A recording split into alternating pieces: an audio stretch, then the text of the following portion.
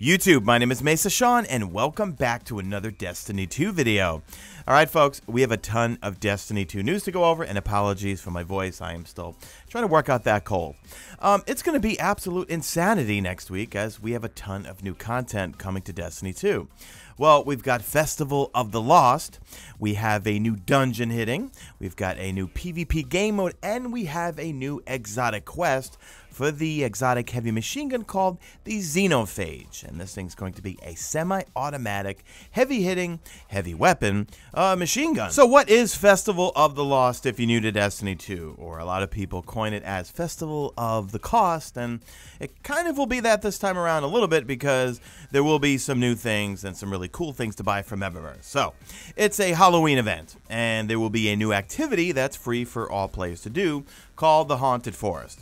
Now, the Haunted Forest, in a nutshell, is the Infinite Forest on Mercury, except now it's all dark and Halloween-y and spooky and creepy and eerie, and you'll have different branches you clear, and you'll have 15 minutes to clear a number of branches, and at the end of it, well, you can get some rewards, and, well, we'll get into all that stuff.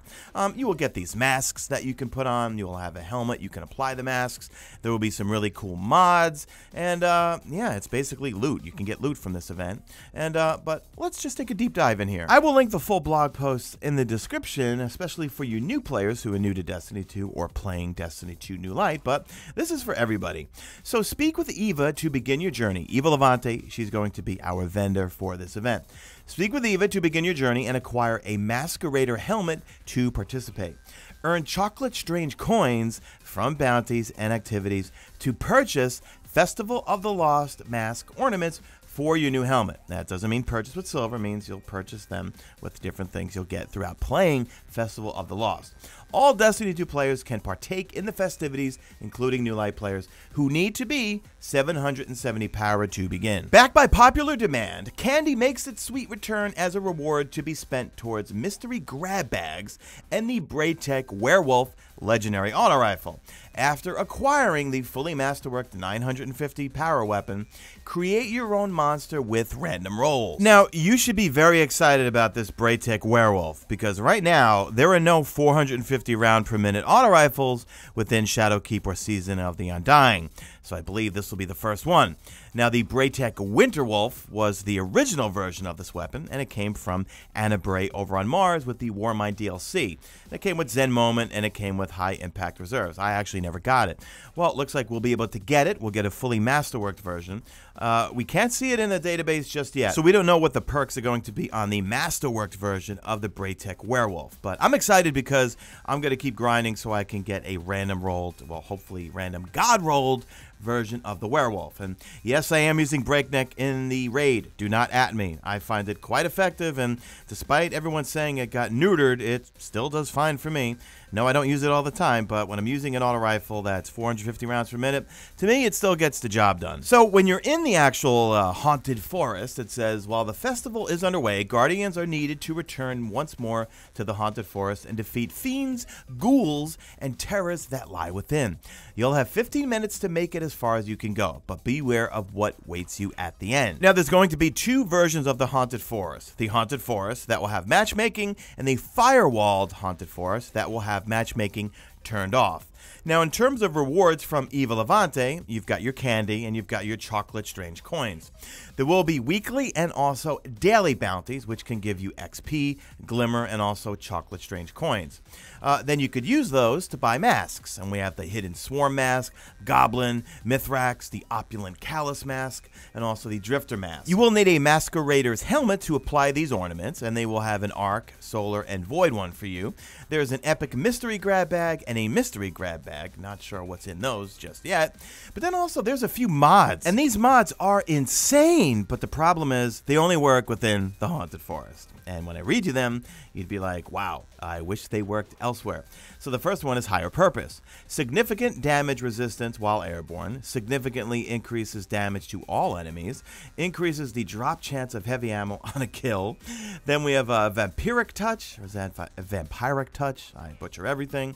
Significantly increases damage to challenging enemies. Precision kills trigger health regeneration, increases the drop chance of heavy ammo on a kill. And lastly, we have Energetic Assassin. Precision kills grant grenade and melee melee energy, significantly increases damage to terrors, increases the drop chance of heavy ammo on a kill, and yeah, these mods are epic, but yeah, they'd be pretty broken if they were not just outside of the haunted forest. And then lastly, there will be a number of Festival of the Lost triumphs that you can acquire, like Days of the Dead, the Frightening Power, Strange Times, Bountiful, Brilliant Smile, Still Not Scared, Master of Disguise, Sweet Tooth, Sweet Surprise, and then the final one is called Redacted, meaning we don't know what it is. But let me know what you think and if you will be participating in the Festival of the Lost, because like I said earlier, well, we got to go through the This Week at Bungie. Why? Because we're going to learn about a new PvP game mode, an exotic quest. Well, we're not really going to learn much about it because we just get a tease about it.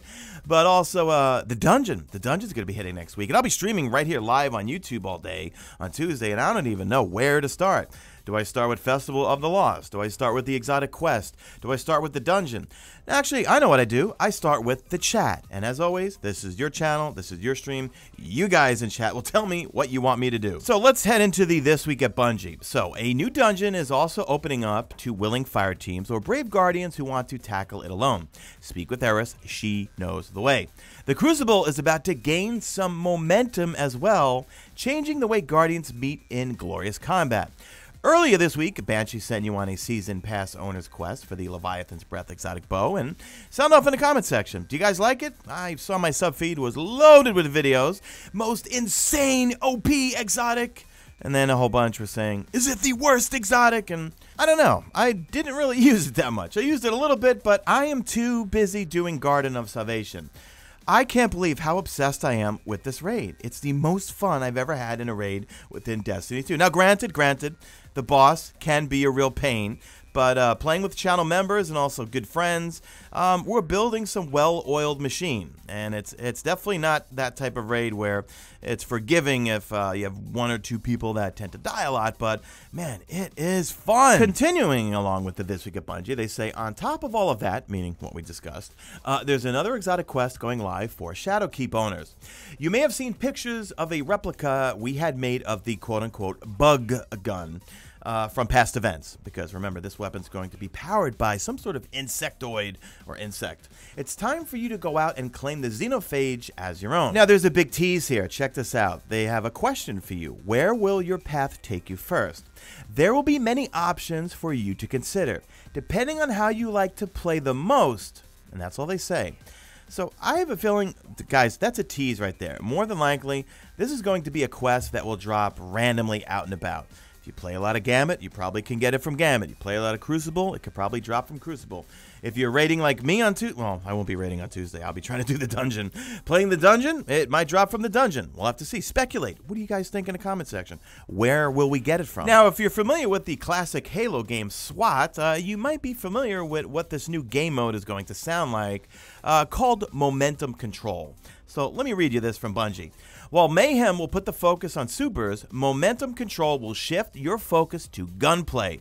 This is a fast-paced, hair-on-fire experience where the lethality of all weapons has been cranked to 11. You're incentivized to be aggressive as you defeat other Guardians to earn charged melees, grenades, and supers. Here's a quick rundown of what to expect. First off, we have instant respawn time. So out of the fight, Bungie says, no problem, drop right back in immediately. So you die, you will spawn right back in, no waiting. I like that. Next up, weapon damage will be increased. So higher combat lethality, everything in your arsenal is now a contender. That's huge, guys, because that probably means some low-tier weapons are going to do some amazing work in this particular mode. I know I have a plethora of weapons I like in PvE, but I don't use them in PvP so much because they're just not good, or at least I'm not good with them. But this sounds really interesting, guys. Ability regen requires effort. Defeat enemy players to charge your melee, grenade, and also your super.